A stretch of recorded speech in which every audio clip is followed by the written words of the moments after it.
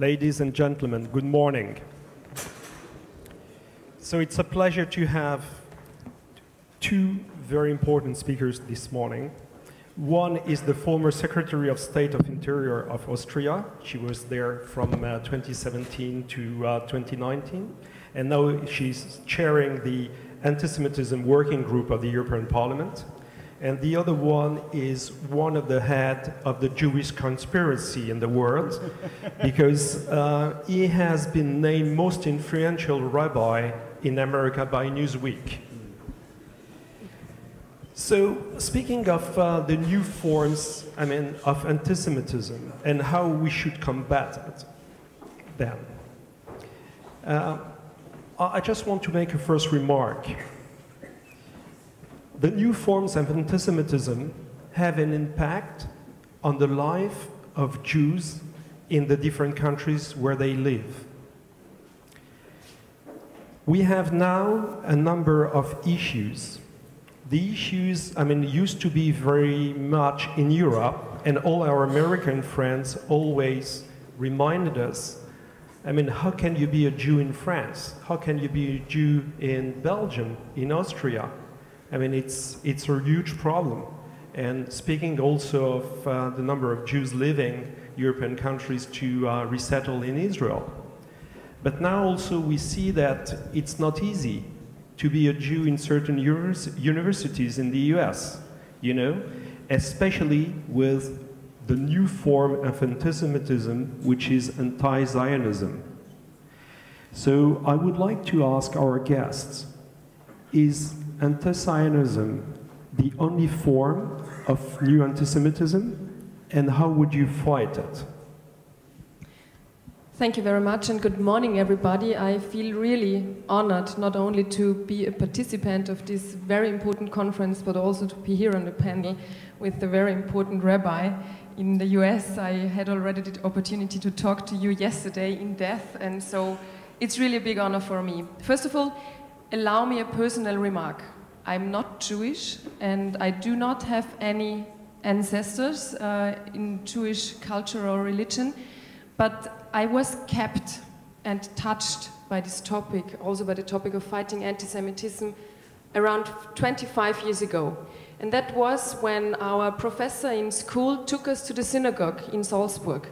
And already at that time, it was a very, very small community of about 25, 30 people. At the moment, I think there are 7 to 10. And the guy, the rabbi, who was talking to us was Marco Feingold. Marco Feingold was the eldest survivor of the Holocaust in Austria.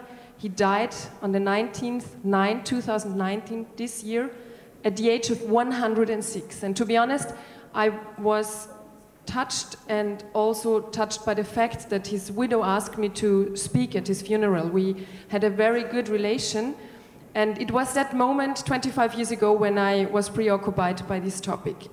I studied then law in Austria, in Salzburg. I became a criminal judge, and you already mentioned it. In the end, I also became state secretary responsible for the former concentration camp in Mauthausen, among other topics.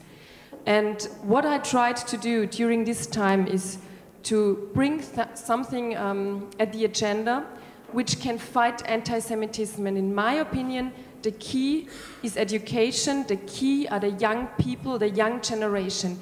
They don't have to learn in school, it's not enough. They really have to feel it from their hearts, what was going on at that time. And my mother also was a German professor at a boarding school, and she took a lot of pupils to the former concentration camp of Mauthausen. And what we were very regularly discussing at home is that pupils were so touched when they were there. And what we want to give them is not a kind of guiltiness. They are not guilty for anything what happened in former years when they were not born. But they should think about these topics.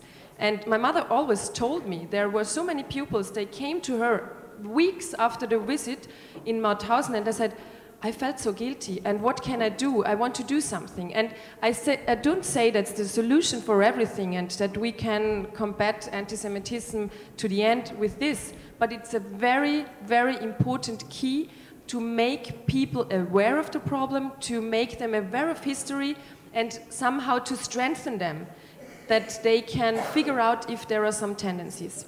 When I was a state secretary at the very beginning, I think I became it in December and it was in February, there was a big conference in Vienna and it was called An End to Antisemitism. And Ariel Musikant, he was there, opened the conference and he said, there will never be an end to antisemitism. We always have to fight it, and we have to fight it in all its form. And it's a matter of fact that antisemitism is on the rise. And if I'm speaking of antisemitism, I mean all forms of antisemitism. There is the old one, very well, unfortunately, known in Austria and Germany from the Nazi time. There is a new imported antisemitism from the refugees. And yeah, I think people in Israel are dealing with this form of antisemitism since the existence of the State of Israel, at least. But in Europe, it is new, because many pupils are drinking antisemitism with the mother's milk. And that was exactly what Oskar Deutsch, the president of the Vienna Jewish community, said yesterday on the television. He always says it, he repeated it yesterday. We have to fight this new form, this imported antisemitism, with education, to bring them awareness of our history. It's something different here than in Israel, but we have to be aware. And then there's the third form, the anti-Zionism. And this form, I think, is really harder to figure out, because you have the freedom of expression, you have the freedom of opinions, and that's a human right. I'm a human rights lawyer also. I was working at the European Court of Human Rights for 2 years. But you have to make a distinction. The right of freedom of expression ends where you are touching other human rights. And criticism is okay, but if criticism is not objective, if criticism turns out only against a state as such, then it's anti-Zionism, and this is also anti-Semitism. And it lasted a long time.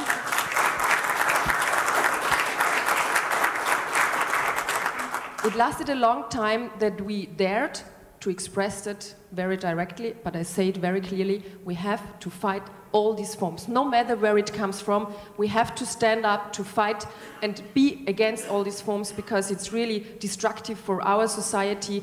And allow me one last sentence. I was in Israel only 2 weeks ago with ELNET. It was my second term to Israel. I was also there 1 year before.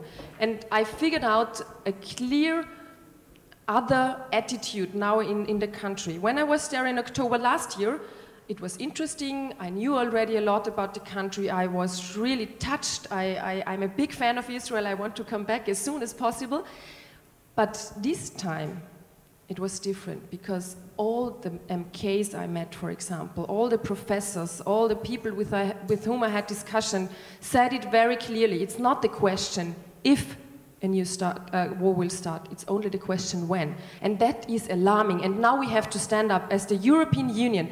Israel is our only democratic partner in this region. And we have to support it, because Israel really deserves it.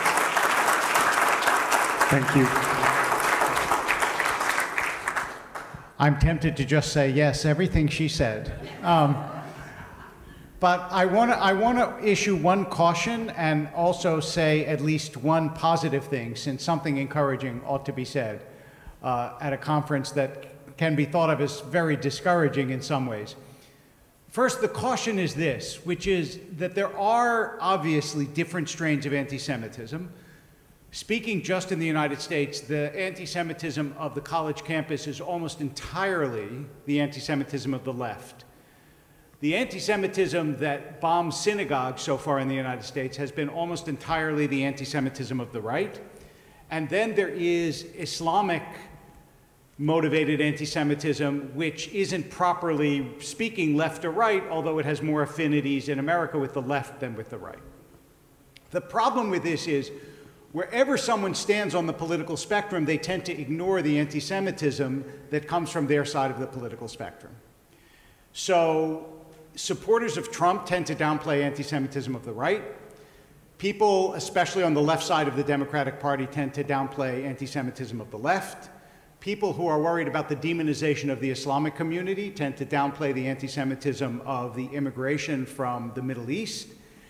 And all of them are enabling the anti-Semitism of their own side. It's almost as if you said, because I got cancer, heart attacks don't matter. And the truth is that anti-Semitism from every side has its own danger, and the fruitless debate about which is in fact the most dangerous at the moment it's not just a fruitless debate, it's a destructive debate. Because unless you fight it on all sides, you are giving tacit approval to the anti-Semitism that happens to be on the side of the politics that you approve of. And in the United States, this is an increasing problem because as political positions become hardened, to make any concession on your side of the political aisle seems to be giving the other side too much. So you never want to say, well, yes, on my side there's also the haters, unless you finish that sentence with, but theirs are worse. Because as we all know, whatever you say before the but doesn't matter, right? If the sentence is, yes, people on my side have a problem, but, then you know that that first part of it doesn't matter. It in fact only matters what they're doing on their side. So that is a serious problem. The delegitimization of Israel tends to happen mostly on the left. The more overt forms of anti-Semitism tend to happen on the right. At least the left gives us, as La Rochefoucauld said, hypocrisy is the tribute that vice pays to virtue. At least the left have the decency to be hypocrites, or you could say at least the right have the decency to be honest, depending on which side you prefer. But let me just say one encouraging thing, since I'm not even sure that the premise of the question, which is new forms of anti-Semitism, is possible. I think anti-Semitism is as old as the hills, and though it mutates, I'm not sure there are new forms. Looking at the Christian community in the 21st century, anyone has to say that the change in the general Christian view, especially in the United States, but also worldwide, of Judaism has been dramatic and ought to be acknowledged as a sea change of attitudes, starting at the head of the Catholic Church for the last 50, 60 years, but also running through American Protestantism very powerfully and other aspects of Christian life. Remember that for most of Jewish history, after the early Middle Ages, Christianity was the major enemy of the Jewish people. That's no longer true. And the fact that that's no longer true shouldn't be ignored, because as we sit here and say we have to fight anti-Semitism, but we will never win, we should also remember that there have been large swaths of anti-Semitic populations that are no longer anti-Semitic in any real sense. And if you don't have hakarat hatov, if you don't actually feel thankful for the things that are good, then you're going to be just constantly spewing Jeremiads at all the things that are terrible in the world. And the people who help you will say, to what end do we help you if you don't recognize that our help has been both real and really salutary and made a difference? Israel is not friendless in the world, and the Jewish people are not friendless in the world, and we should remember that. There is a huge difference between the US and Europe, which is in the US the full freedom of speech. And in Europe we have many laws against racism, anti-Semitism, and even now, I mean, the new definition of anti-Semitism that is being onboarded, and which helps fighting. I mean, how do you fight in the US? Also, your food is better. There are large differences in many areas. In the US, the most effective way to fight is public opinion and the ballot box. I mean, it's true, for example, if you go to our synagogue, and I'm proud to say that many of our members are here, yes, you will have guards, and you will have metal detectors, and you will have all sorts of security, primarily because we have a large school associated with the synagogue. But that isn't the primary way people fight anti-Semitism. The primary way is through that freedom of speech. The primary way is through opposing any candidates that seem dangerous, by standing up and speaking about it, by having demonstrations. That's the principal way, and also to some extent, and I'm not sure how much this is effective in Europe, by public shaming. A public figure cannot be successful in the United States if they are credibly accused of anti-Semitism. Once they are, they have to backtrack, backpedal, prove that in fact they're not anti-Semitic. They can't lean into it. If they do, their public career is over.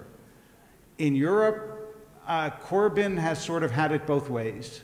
Corbyn could not exist effectively, I think, as a public figure in the United States. He by now would have been gone. One more question to you. I mean, there are a number of churches now that are very much in favor of Israel and helping a lot. At the same time, a number of others, I mean, being also in favor of Israel, have some issues, internal issues with the Jews.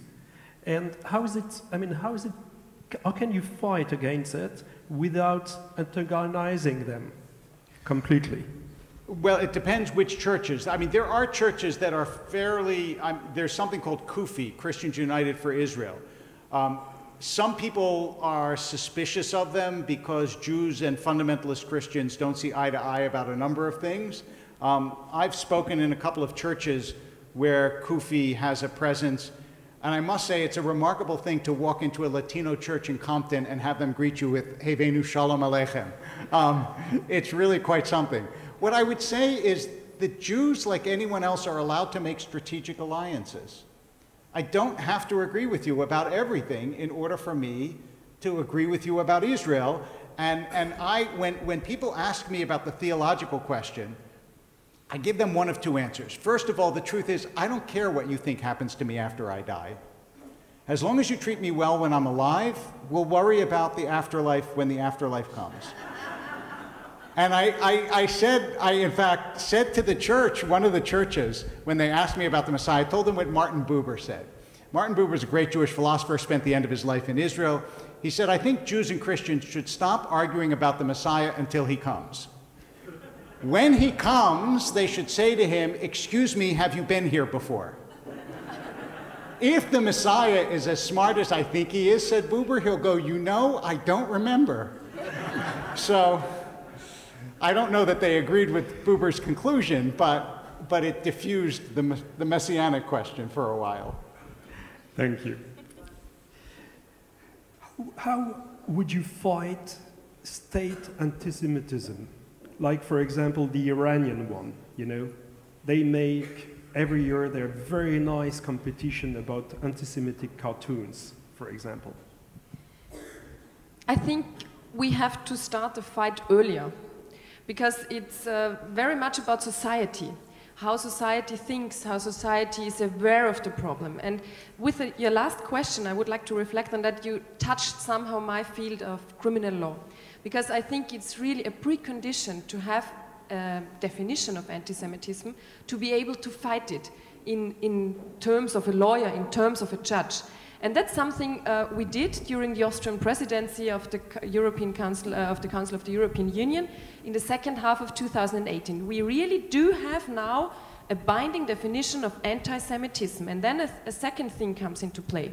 It's not enough to have law which says it's forbidden to make anti-Semitic phrases, to make caricatures in this way, but we also have to find really severe penalties if there is something happening. And that's what I'm missing. And I give you only an example. I also was the head of the task force penal law, but we dealt with sexual harassment and physical harassment against women and children, not excluding the men, but we know that 80% of the victims are women. And I was somehow targeted. They attacked me because they said, why do you want to have more severe penalties, and it's enough what is there, and that doesn't help the victims? I think society have to make a statement. And if the law is not there, and if it's there but not done, justice must also be done, then it doesn't help. Society has the opportunity and also the responsibility to stand up, and the state has to support that. So if there are no penalties, it says something about the society. It says that it's okay, that there's a law, but this was not that hard enough. We couldn't bring him before before the court. And that's the real problem. And if society is not that self-confident, then the state will also influence the society. So it's vice versa, I guess.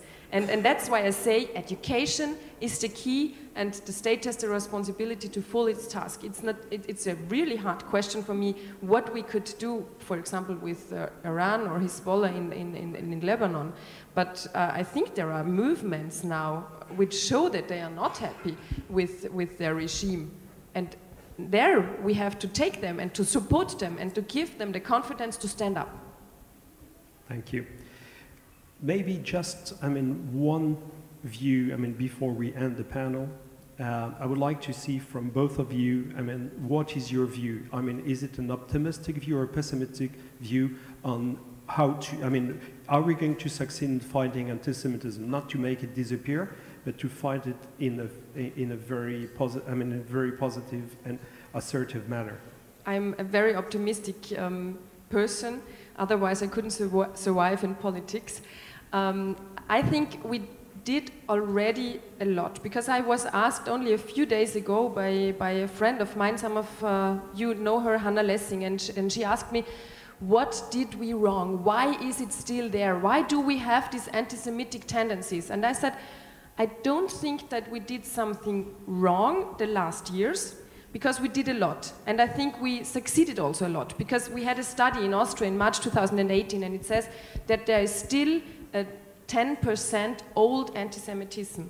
That's too much. That's much too much. But that's less than it was before, and there's the tendency that it is going back. So we could succeed something. And I have the impression, when we are following the line, working with pupils, bringing together young people, the young generation. I had also a very interesting talk yesterday on this topic. My vision somehow is to bring together pupils from Austria, from Israel, and from the United States, searching their roots in Israel, in Austria, in Germany, wherever, to try to understand that all the pupils all over the world have somehow the same problems, the same disputes, the same adult crisis or adolescence crisis, as my son, by the way, he's 18, he has it too. But there is a difference. If you're living in the European Union, you have peace, but it's not God-given. If you're looking to Israel, the young guys and girls have to go and serve in the military service.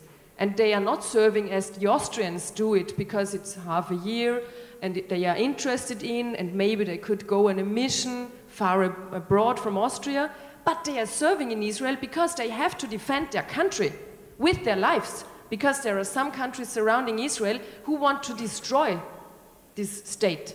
And that's the big difference. And I have the impression, if we are bringing together young people, their young generation, without pointing our fingers on them, that they are guilty for anything or should feel guilty for their grandparents maybe, then we can look into a good future, and then we can maybe have something like heart openers for the world and also for a better world.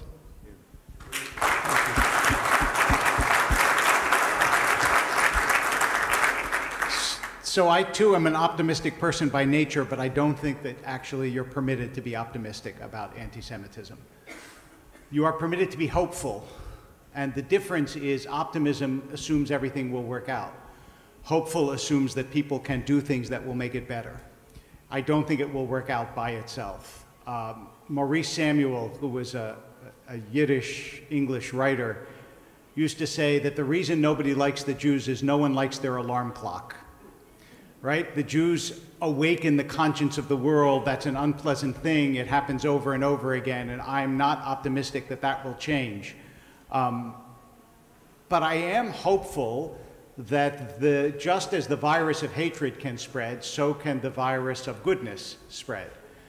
And that we see happen in societies from time to time. And so since I'm the only rabbi on the panel, I'm going to close with a rabbinic story about a young man who looks up at the heavens and he says, God, there's so much pain and suffering and anguish in your world, why don't you send help?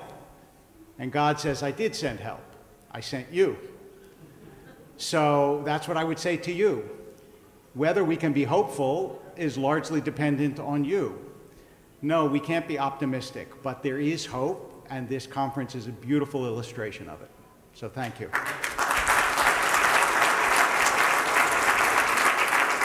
Thank you very much to both of you. Thank you.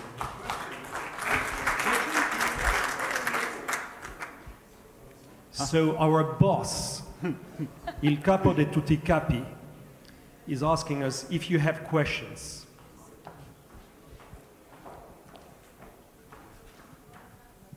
General. If I have a question to both members of the panel. First to MEP Edtstadler. Difficult. You didn't actually answer the question about Iran. And the fact is that it's not only Europe that actually ignores Iran's anti-Semitism. Even the United States, when you look at the 12 points of Pompeo, one point is missing. There's no reference of the anti-Semitism of Iran. So why is it that we, again, in the same situation, we see a rising power, getting closer and closer to a nuclear weapon, and still we don't do anything about its anti-Semitism? This is not a nuclear weapon like the case of, I don't know, even North Korea. It's something that is made for a purpose. And the second question is for you, Rabbi. You said in the United States, a politician cannot survive if he is seen as an anti-Semite. Didn't quite say it that way, but go ahead. Okay, you'll correct me if I misquoted you. But look, it's not only Ilhan Omar and Rashida Tlaib who use the new anti-Semitism. Even Bernie Sanders is blaming Israel of being racist. And they not only survive, but he's competing to become the Democratic Party candidate. So is it still the case, or is the situation changing? Okay, sure. Yeah, I was actually hearing the Ilhan Omar challenge as I was saying that. What I said was someone like Corbyn, Corbyn who eulogizes Hamas and Hezbollah leaders, such a thing couldn't happen. And by the way, I don't know how much you're aware of how much Ilhan Omar and Rashida Tlaib had to take back afterwards because of social pressure as a result of it, which never would have happened in Europe. And Sanders is a complicated case. Sanders is of the old left. I think it's a very hard case to say that Sanders is anti-Semitic. It is not a hard case to say that I think anybody who supports Israel does not want to see Sanders anywhere near the White House. I would suspect that we don't have many Sanders supporters here. But an overt, unapologetic anti-Semitism, which you do not get, not even in Ilhan Omar, who comes as close to the line as she can, but she knows what she can't cross. An overt, unapologetic anti-Semitism cannot survive in political life in America. That's why you get coded anti-Semitism. That's why you get people. Don't forget that Ilhan Omar not only had to apologize, but then she consulted with all these Jewish friends, and they came out with statements and others. She had to cover herself, specifically because if you don't do that, you get killed, which is not to say that Ilhan Omar isn't anti-Semitic. I don't have any question about it. I've even written about that. But that she would make anti-Semitic statements is a very different thing from being anti-Semitic. She's very careful about what she says and what she doesn't say, precisely because she knows she can signal, but if she goes too far, she's going to get killed. So I agree with you to the extent that can you be an anti-Semite and succeed in American public life? Yes. Can you make anti-Semitic statements and succeed in American public life? No. And that's not true in Europe. It may be a distinction without a difference, but it's the hypocrisy distinction that matters. That is, American public opinion will not allow you to succeed if they can't credibly make the case that you're not anti-Semitic. Look what happened to Jesse Jackson. I don't know if you remember that. Destroyed his political career because he said Hymietown. He apologized 100 times, didn't matter. And he's not the only one. So there is a difference, but I agree that it bears watching. And after only one more question, because we ran out of time. Yeah. So coming from Austria, having served as a state secretary under Sebastian Kurz, who is a big fan and a big supporter of Israel, I am very clear in my statement, and I mentioned it also. I think Israel deserves all the support it needs. So, and now we are coming to Iran. I was there 2 weeks ago. I was visiting a tunnel which was built from Lebanon to Israel. I understood that Hezbollah is financed and supported by Iran, and that Iran is one of the biggest enemies of Israel who wants to destroy this state. So, in my opinion, the European Union has to change its attitude regarding this conflict. There have to be more pressure, there have to be sanctions.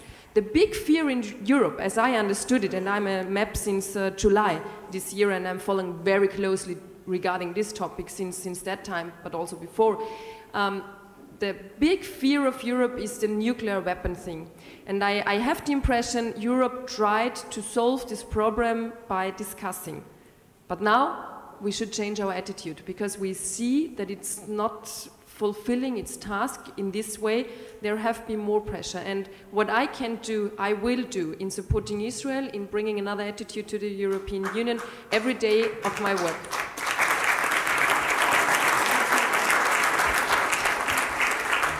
I just want to say one thing about Iran very fast that I believe I first read in Alan Finkielkraut, the French philosopher. He said that Iran threatens the two great taboos of the 20th century, the Holocaust and Hiroshima, all at once, right? I mean, there has never been a threat like that. It is to destroy the Jewish people with a nuclear bomb.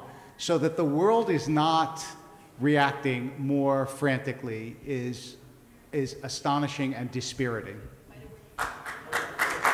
Okay. Paweł Kuglarz, I'm a lawyer in Poland. I work at the university in Krakow. I have a question to Mrs. Edtstadler. We discussed yesterday there's a really possibility to work together against anti-Semitism, because what you mentioned, there are many newspapers, they are anti-Christian and anti-Semitic. And you see a possibility that in the education, especially of lawyers, the question of anti-Semitism should be included, because what we listened yesterday, that in France there's a problem with the prosecutor to understand the definition of anti-Semitism. That is why especially a lawyer at the universities, prosecutor, attorney should learn about anti-Semitism, and you will see a possibility that the European Union and the EU group can support such initiative. And one additional mention. 2 weeks ago, it was a very important declaration signed between Jewish community in the initiative of Steinberg and Pope against euthanasia. That is why we have really common value, and we should and could work together. Thank you very much. I fully second what you said. Of course, training of judges, of prosecutors is needed. It's more needed than it's done now. I heard it also yesterday from the minister in France here that it's mandatory here in France. We also launched programs for judges, for trainee judges, to visit Mauthausen, to have some workshops and so on, to better understand. But yeah, we could do more, and it should be mandatory for everyone, because if you know more about the topic, if you were there, if you felt the security situation, the history, from the bottom of your heart, you will never file a judgment or not filing an accusation because it's nothing. So that's the key also for these professions, to more and learn more about it. So I fully second that.